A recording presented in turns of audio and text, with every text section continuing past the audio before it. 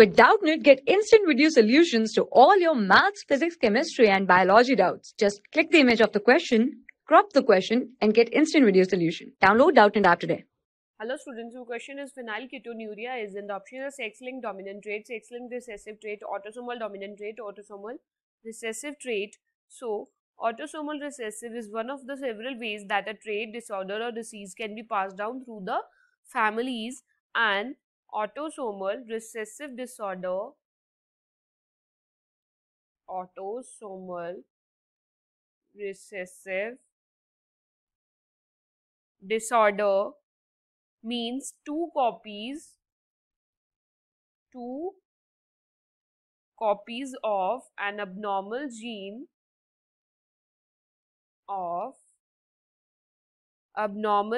must be present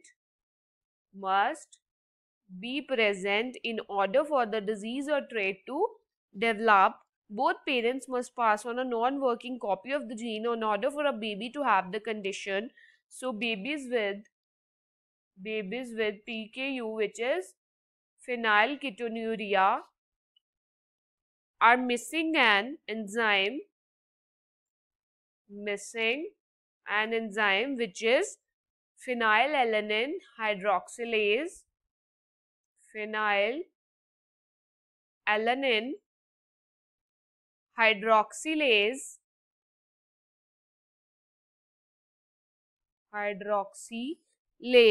it is needed to break down the essential amino acid phenylalanine. Without the enzyme, the levels of phenylalanine build up in the body. So phenylketonuria is a autosomal recessive trait.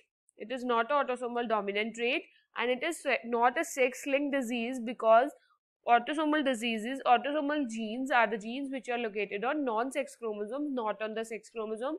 So phenylketonuria is autosomal recessive trait. Thank you. For class 6 to 12, IIT JEE and NEET level. Trusted by more than 5 crore students. Download Doubtnut app today.